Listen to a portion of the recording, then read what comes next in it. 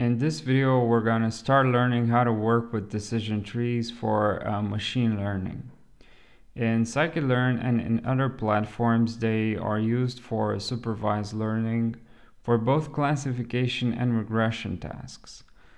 Decision trees are basically hierarchies of if-else questions that ultimately lead to decision-making depending on the depth of branching as well as on some other parameters.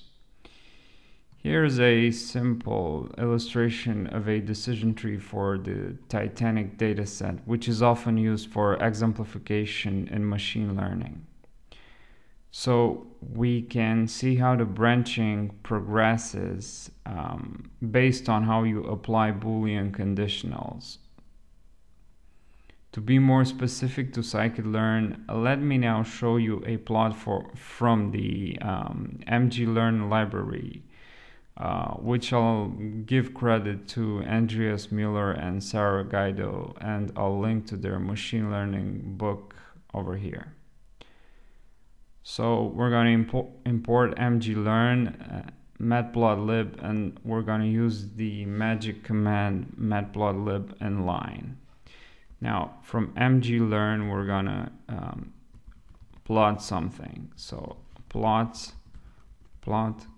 tree not monotone to show you an example of decision tree in Scikit-Learn.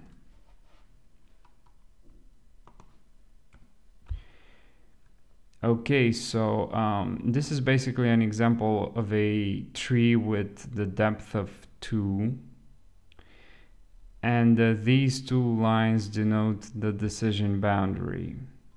Now the top over here represents the root. These are intermediate nodes or split nodes, and these are the leaves of the tree. Overall, this describes the branching of the tree.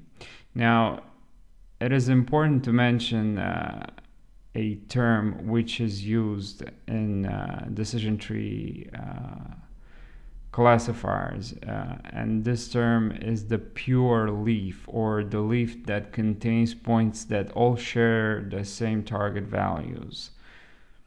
So if you build and branch trees until all leaves are pure, you're basically overfitting your model. So and your model becomes very complex, and we'll discuss this in a later video.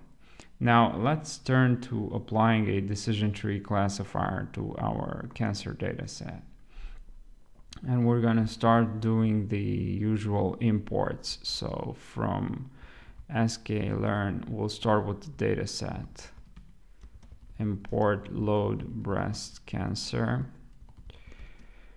We're going to import the decision tree classifier from Scikit-Learn tree.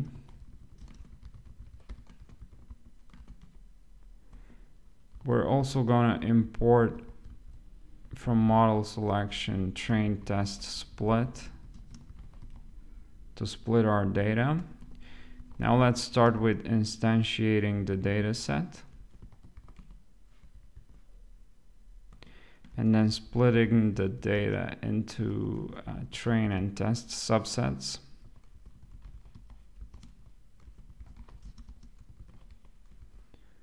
The usual cancer data, cancer target. We're going to stratify by cancer target, and the random state is going to be 42. Now we're going to instantiate or create our classifier with a random state of 0 in this case. And we're gonna train it or fit it into our data, onto the data. So tree fit onto the train subset. And we're gonna finish off by printing the accuracy on the training subset. So accuracy on the training subset. We're gonna use 3 fixed points So score X train, Y train. And we're going to do the same thing for our test subset. Accuracy on the test subset. 3 fixed points. Format, tree, score X test, Y test. Now, hopefully everything is written correctly. Now let's run this with Shift Enter.